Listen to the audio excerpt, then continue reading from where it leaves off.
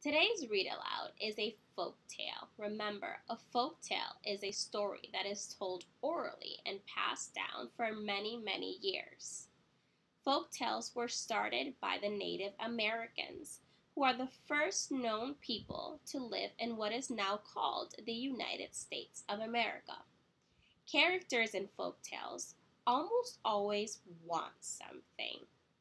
So this folk tale is called The Story of Jumping Mouse, and this is part 1. Tomorrow you will listen to part 2. Let's go over some vocabulary. Our first word is brush. Say brush. A brush is a bunch of bushes and other plants growing close together. Journey. Say journey. A journey is a long trip. Perilous. Say perilous. Perilous means dangerous.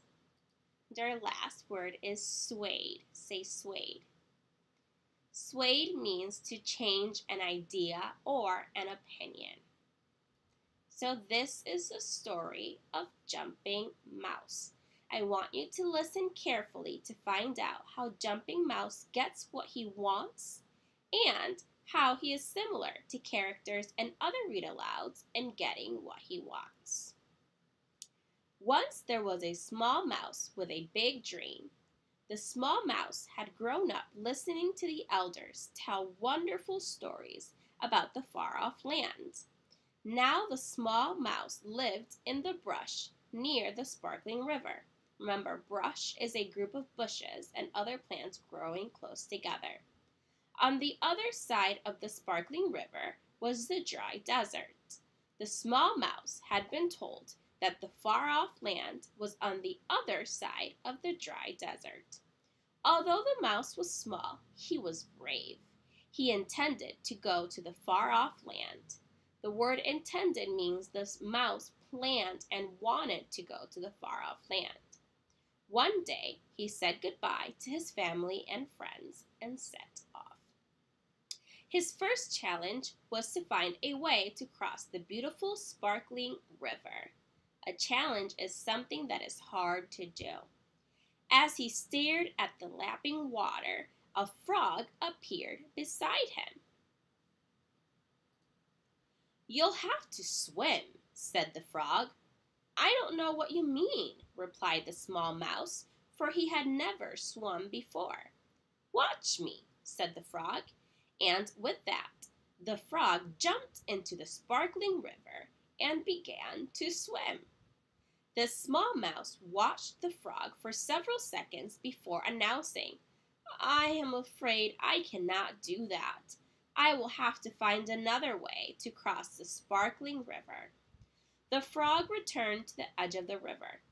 "Why are you so determined to cross the sparkling river?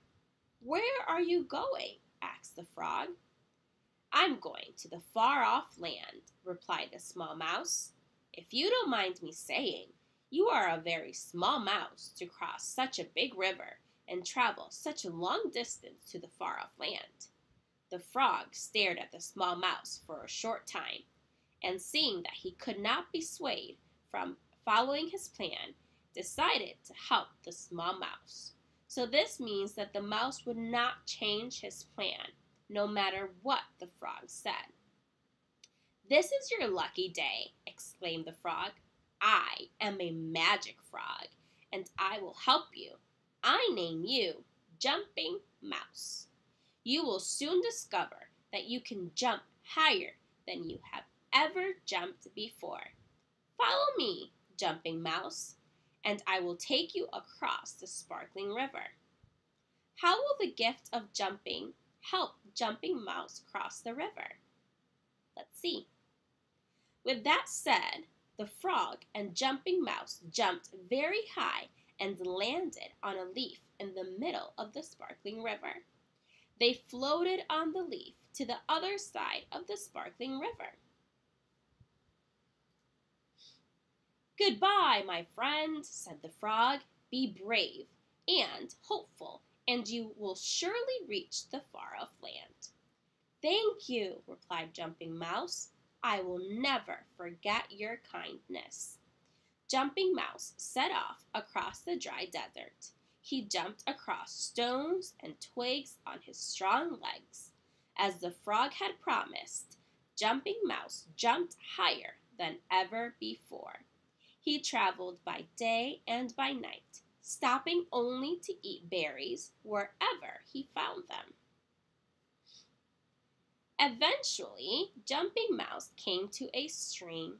The stream gave life to this part of the dry desert.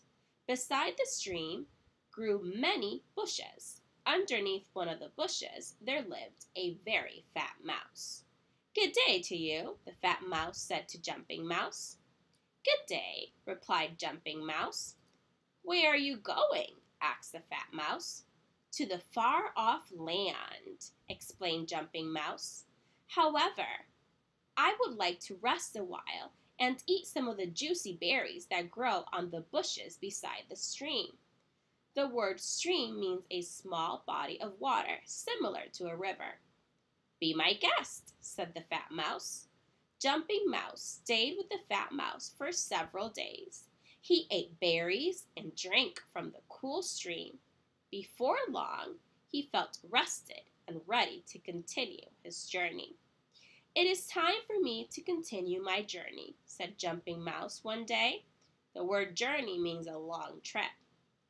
"Why would you want to travel to a place you are not sure even exists? Stay here with me, where you can eat berries and drink from the stream to your heart's content. But if you must go, be very careful, for the journey will be perilous indeed for such a small mouse," warned the fat mouse. Does the fat mouse think it is a good idea for Jumping Mouse to leave?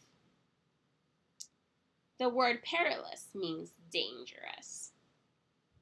"I will be careful, and I will find a way to pay forward the kindness you and the frog have shown me. Thank you for your generosity," replied Jumping Mouse, as his powerful legs carried him away. With hope in his heart, Jumping Mouse continued on his way. So tomorrow we will find out if Jumping Mouse makes it to the far-off land. Go ahead and answer the questions.